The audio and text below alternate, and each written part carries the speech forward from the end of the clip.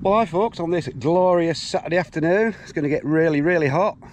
So what I'm going to do today, I'm going to do some harvesting, a bit more planting. I'm going to harvest one of the outdoor container pots. I'm going to plant some more lettuce in there.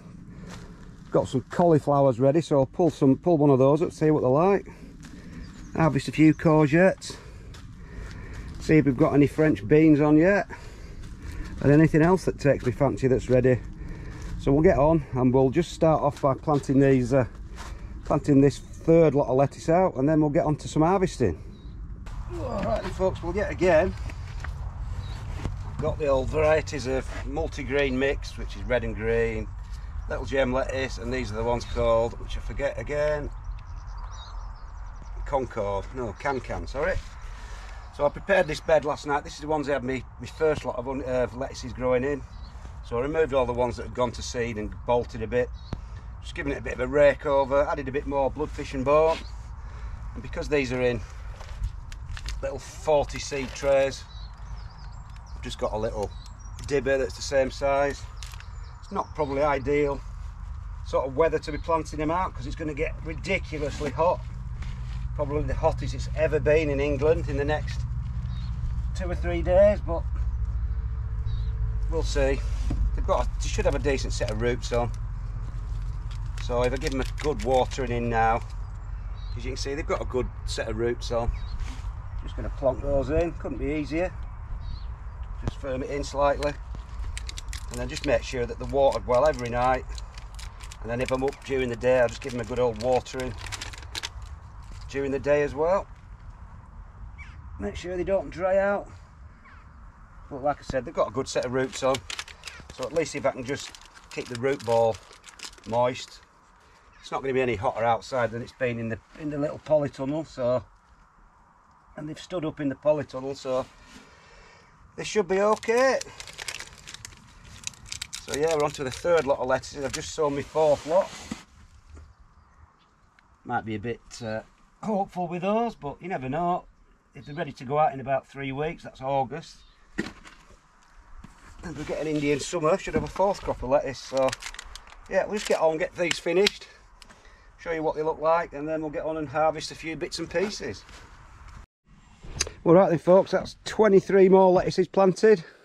I'll give them a really good soaking in later. I can't find my rows yet for me watering can, but that's them in. So we'll go and move on to the old spuds in pots outside and see if we can get a decent crop out of those. It should maybe now, because they've had flowers on for a fortnight. So we'll just get this set up and we'll pull one of those out.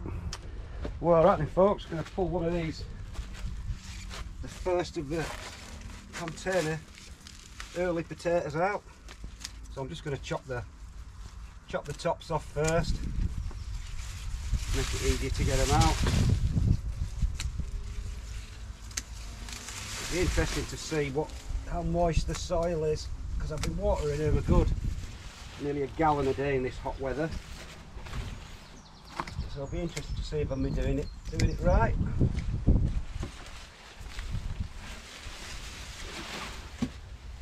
That's that one.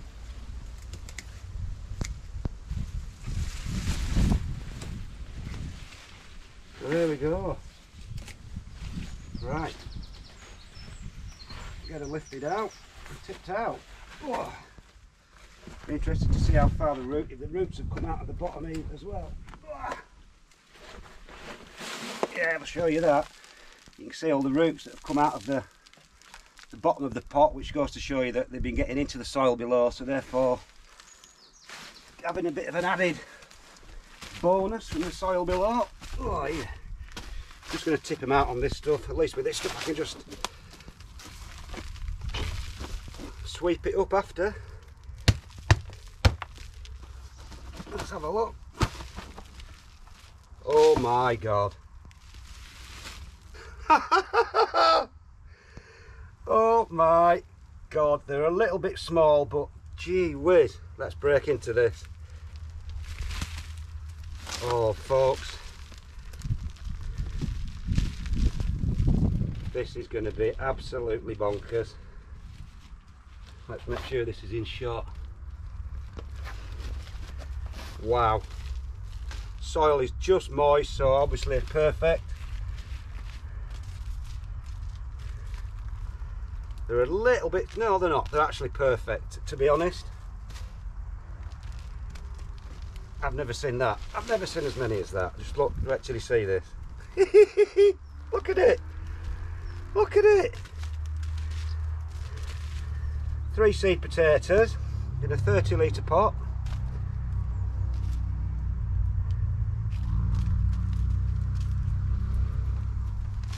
Let's shake them out. Oh, this is silly. This is silly.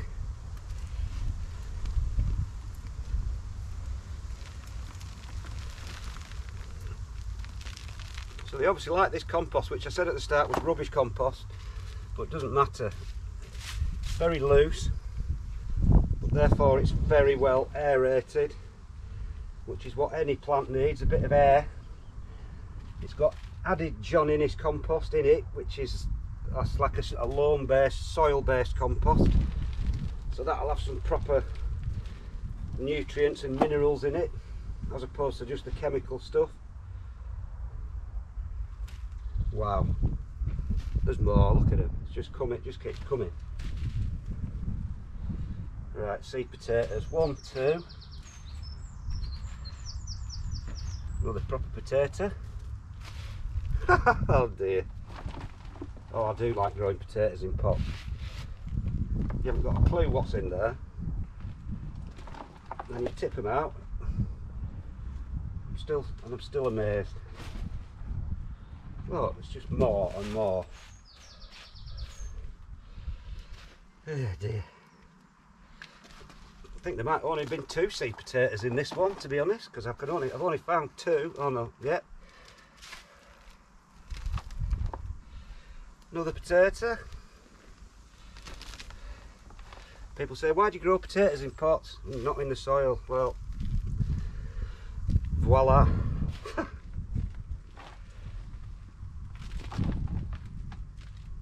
No, I think I put 2 potatoes in some and 3 potatoes in another.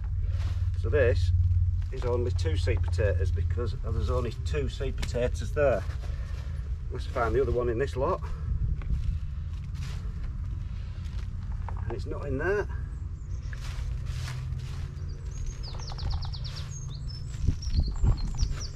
So there we have it. First potatoes out of the pot outside, probably about 110 days or so. I would say there's 5 or 6 pound there. And they could definitely have I could have definitely let them grow a little bit longer to make these a bit bigger. Then they probably might have been 6 or 7 pound. But no, I'm extremely pleased with that.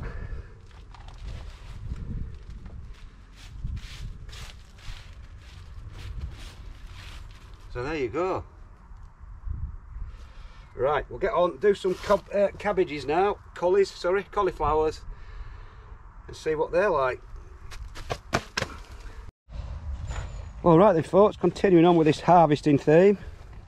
Don't know whether you can just see, there's a cauliflower there, looks ready, doesn't look particularly big, but I'd rather just eat the whole lot in one meal than let it grow too big, and in this weather it's probably just going to blow because it's going to get stupidly hot.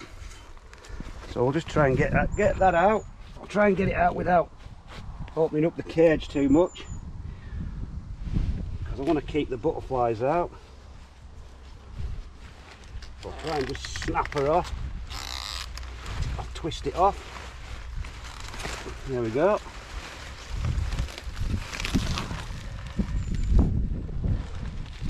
And then we shall reveal all.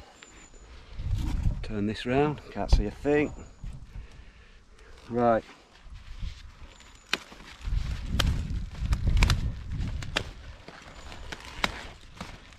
Like I said, not monstrous, but better than nothing. And like I said, the curds do look like they're starting to open, so it probably would have started to blow, but it's enough for a meal, and that's all that matters, isn't it? Looks nice and healthy, nice and white. So that's the old first cauliflower chopped off. Right then folks, yet more harvestage. I am always guilty of letting courgettes grow way too big. I mean, should really take them at that size for me, but you always leave them like this. That's a bit rotten on the end. Some right shapes, some funny old shapes. And I'm pretty sure this one here was a double one. There you go, look at that, a twin courgette. It's when you get a mega bloom of two flowers and they sort of just merge into one. I'll cut these off anyway. I think that's about it. Oh no, there's another one there. Rather, like I said, take them small and you don't get sick of them. So that's not too bad. Good old harvest of the world's most boring vegetable. I'm starting to get the first few little cobra climby French beans. There'll be millions more to come. Like I said, there's not a lot yet because they're not into full swing, but I'll just take a few whenever I find some. Like, again, you can take these small, but the best thing about cobra is if they do get a bit big, they don't get woody or tough. They just stay nice and tender and juicy, and you won't believe the crop you get off cobra. So I've only got 6 plants in this little bit, and it'll be more than enough for us lot. And they get a bit camouflaged. Like I said, you get absolutely tons, but it's not quite started into its full. They're just at a few at the bottom now. But like I said, that's what you can expect. Once it gets into full production mode, you probably get about a pound of these every single day like that. So you can't go wrong with them. They're absolutely fantastic variety. Never seem to have any problems. A few starting further up. And you just love it, yeah. Once you start looking, you get your eye in and you just find more and more. So plenty of beans come in and will be coming later on. So on to the peas. Got my patented pea picking pouch on. These are Hurst green shaft. For me, the best variety of peas ever. Big long pods. Let's try and shell one of these just to show you. As you know, I'm not very dexterous. Usually get 10 peas in a pod. 9 to 10. Come on, open up. I forgot 1, 2, 3, 4, 5, 6, 7, 8, 9, 10. There you go, I didn't lie, did I? And they're lovely, they're absolutely brilliant pea. They grow about, what, 3 feet tall.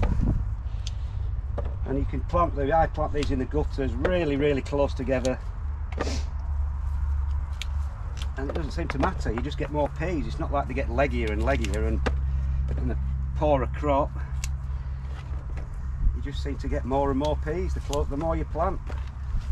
So I see these people growing the peas like 6 inches apart. I think you're only going to get about a meal off a row. I mean, I can get a meal off about 2 feet of this just by getting them really close together. We'll pick a few of these. I've already picked a carrier bag full the other night.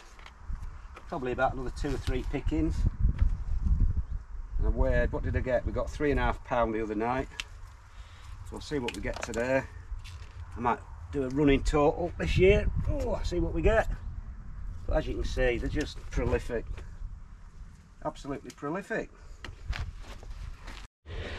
So there we go, folks. These are 4 litre pots. There's probably about 7 litres of peas there, getting on for 2 gallon.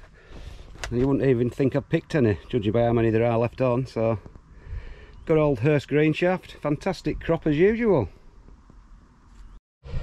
Well, there we go, folks. That's today's little harvest. Not too bad. Must be 6 or 7 pound of spud. Little cauliflower, a few onions, a few courgettes, handful of beans, sorry, and a good old dose of peas. So pretty good, pretty pleased with that. Well, that's about it, folks. Have a good one, and I'll see you later.